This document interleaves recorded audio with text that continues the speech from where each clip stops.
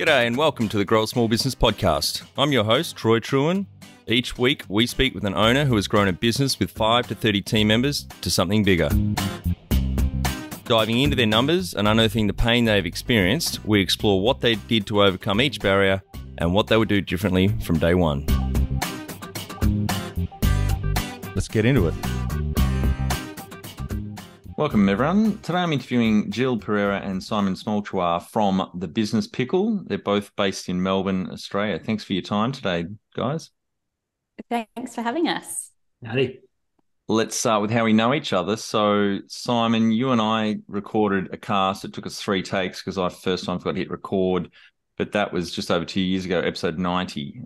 Went for about over an hour, I think, one of our longest at the time, because you and I really hit it off. And as I said to Jill before we hit record, you and I could talk about business underwater. Yeah, hopefully it was useful.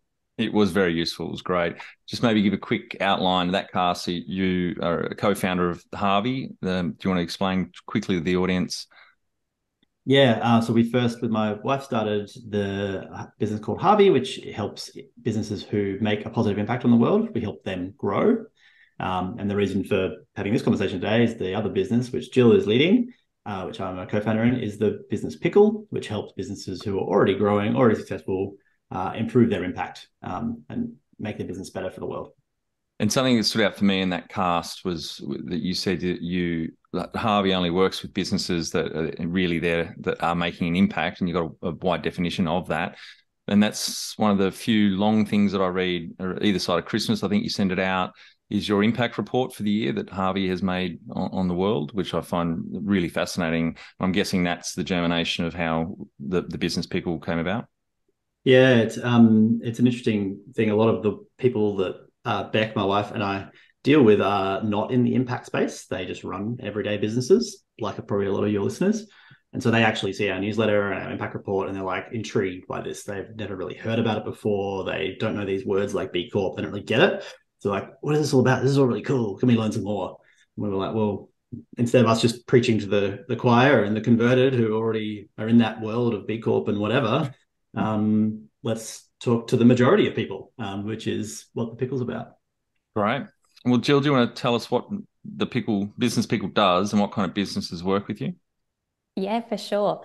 So the Business Pickle began as a way to share the latest research on different business topics related to creating a positive impact. So we did some deep dive studies into topics relevant to businesses today.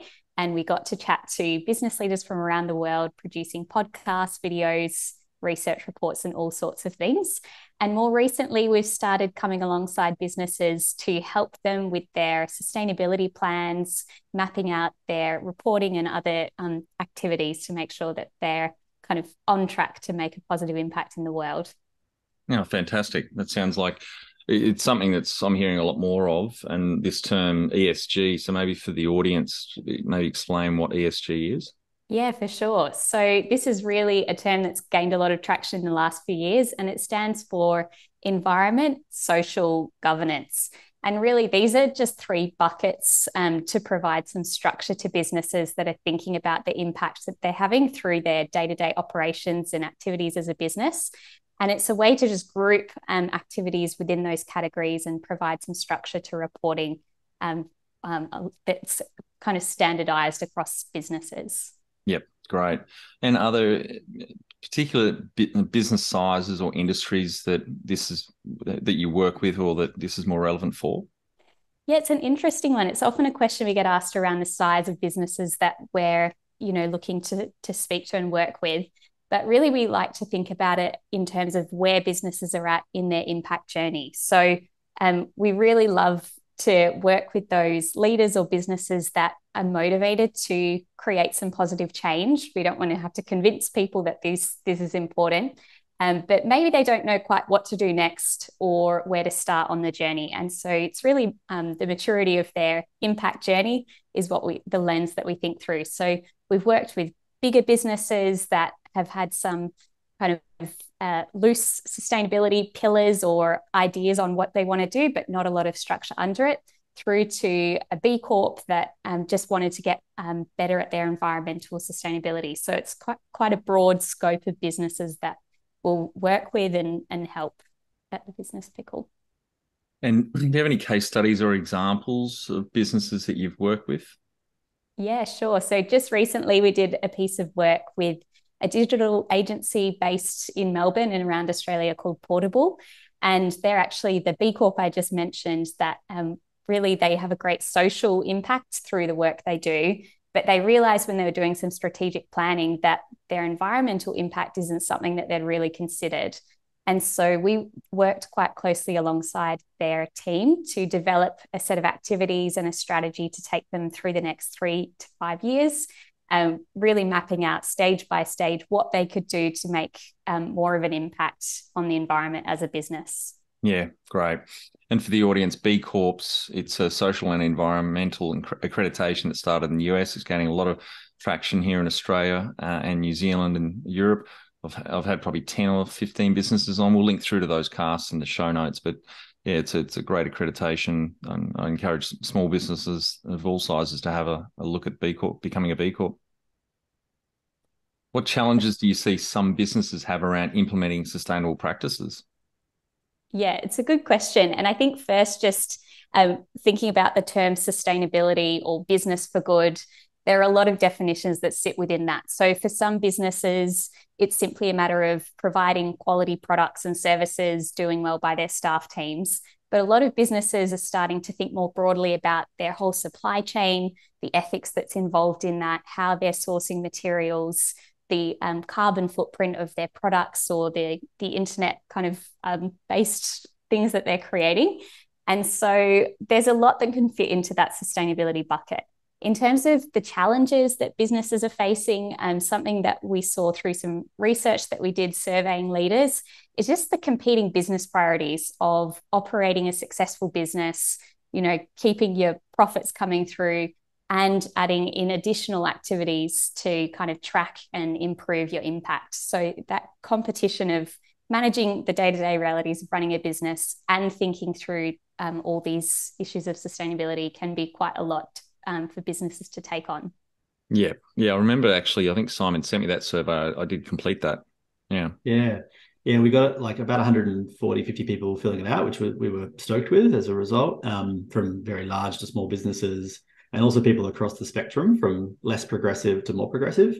The other interesting thing I got out of that was that a lot of people don't know what they should focus on. So, okay, they're going to do something. Is this going to make a difference? Should I choose a green energy provider, or should I recycle our plastics or have a recycling bin or whatever? Among the many things, people wanted to know, if I'm going to put effort into this, it's got to make a difference. And it's really hard to know if it will. It's not tangible and measurable as much as profitability is or finance is. If you spend money on something, X result should happen. So that's one of the other things we're finding just by helping, say, with Portable, go out of all the stuff you could do, and there's a lot of suggestions from your team and out in the world, these ones are all nice, but they're not going to make a big difference. Do these 3 things and they'll make a huge difference. And that gives them sort of something to focus on and give attention to. One of the things that's happening in this space is that it currently feels like a nice to have or a good thing to do, but we are seeing some pretty significant global changes in the expectations of businesses. So the IFRS set standards for financial reporting globally to be legally a director of companies and how you do accounting. They've set up a new thing called the ISSB, which will put sustainability reporting on the balance sheet and the profit and loss statement. So that might sound all like a lot of blah, blah for a small business, but banks in Australia are currently setting up systems to track the impact of their customers because they are a stakeholder of Australia's, of their banks. So if you have a loan with a bank, they will start to track information about you, whether it's your carbon emissions, your ethics, your standards, and it's going to increase significantly to a point that this is just going to have to become a standard. We're also seeing it in government, large businesses that are now demanding and preferring businesses that have better practices. So it's sort of, at the moment, it's in this nice space and you can be cool and thank you in Patagonia, but it's starting to become a bit of you have to do it to play and get revenue. Yeah, fantastic. And what are some practical things small businesses can do around ESG? Yeah, look, there's a lot that can be done, but I think just as a first step, for a business that is maybe at the start of this journey is just to try and see where they are and what information they already have of activities in the business. So is it a matter of what waste are we creating in our business? Are we tracking that as to what activities are happening already? Is there a way that we can think about the carbon footprint of our staff teams who might be working remotely, but they're still creating emissions just through their work days? So I think just getting a clear map of where you are currently and where the gaps are, because there's probably a lot that you don't know. And then I think finding a framework that can help you. So just on the topic of ESG, there are lots of different reporting frameworks. We've talked about B Corp, and they've got some free assessment tools to help businesses think about a lot of these different topics and provide some structure. So I think you don't need to reinvent the wheel. There's so much out there, and looking towards what's already happening in your industry or kind of what best practices exist already is a really good space to start. So do some research, talk to people in your network, and find out what's already out there. Something I've found quite interesting coming up, talking with business owners in the manufacturing space, or their supply chain is heavy with getting products made, particularly over in China. When we're talking about B Corps, they don't even consider going for a B Corp accreditation because they think that their industry is so dirty, so to speak, that they wouldn't be able to really make any impact or do anything. Have you come across that misconception, I guess? Yeah, I think there can be some fear around, if we kind of peel back this layer, what are we going to find? And is that something that we want to have to deal with as a business? And then there's also the fear of like, what if we make some claims about our ethics and then it turns out that there's something we weren't aware of? But I think just starting on that journey and like not being afraid to ask your supplier if they've got any checks and balances in place, and then who their suppliers are, and just see if you can thread back as far as you can through your supply chain, and again, see where the gaps are and see what information you might be able to get is a really good starting point. Simon, you might have something to add. Yeah, to add to that, I think when you look at even businesses like, say, Patagonia or Thank You or other many names that you've known, they're very open and honest about the flaws in their business. So Daniel Flynn from Thank You has very openly talked about how he hates the fact that their water is sold in plastic bottles, hence they didn't stop it, but they had to run it for many years to be profitable and etc. Patagonia they do lots of cool stuff globally. They still have to move products all around the world. They still have to get stuff made in places that have to be made in certain things. So the way we look at it is, if you're in business, you're using a computer, you're using a phone, you're using a car, many other things. None of those things are made ethically. They're made from cobalt mines that are dodgy. So if you go for perfection, you can't do anything. So just do something, be honest, and try to move forward. I think like what Jill just said about asking your supply chain, that can have a pretty significant impact. If a few businesses ask their supply chain what they're doing in these areas, that might actually lead those businesses to switch their practices more broadly and have a cascading effect down the line. So yeah, don't be comfortable to just sort of look into the space and don't seek perfection. It was also sort of stated we had a panel event recently with a few leaders in this space talking about how to do good. Find it hard to define a clear strategy, then communicate it and execute it alongside the rest of your team? Or you currently don't work a simple quarterly strategic plan to boost your team's performance? Our Business Growth Formula online course is perfect for small business owners with 5 to 30 team members wanting to grow. We share the mindsets, habits and tools to be a legendary leader in your business. growsmallbusiness.com. And one of the questions that Jill asked the panel was around, how do you talk publicly about this stuff? And that can be to your staff or to customers and social and whatever. They basically made it very clear that it's important to acknowledge where you're at, and don't be fuzzy and don't sugarcoat it. Just say, this is how it currently is, and we would like to get it to here. And we're going to share with you how we go on that journey. By doing that, you kind of take all the steam and heat or potential out of it being a risky or dangerous issue, or publicity issue, because you just laid the facts out there, you've owned it, and you go, we're going to work on it.